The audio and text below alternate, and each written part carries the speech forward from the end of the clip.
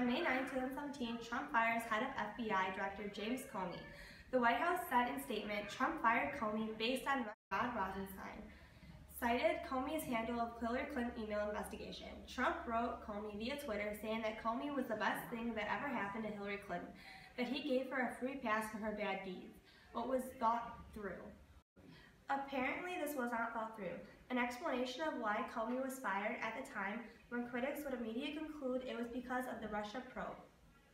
Focus tonight with some breaking news. Just moments ago, the White House announced that President Trump has fired FBI Director James Comey.